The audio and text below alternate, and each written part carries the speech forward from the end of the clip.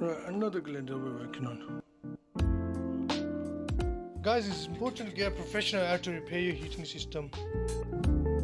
This water heater isn't heating up the water on enough peak. So the homeowner got somebody else to have a look at it, and they diagnosed the circuit board.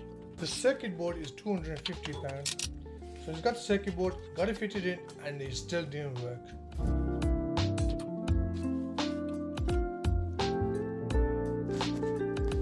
This is a simple fix. You see that where I'm testing, there's supposed to be a relay switch there.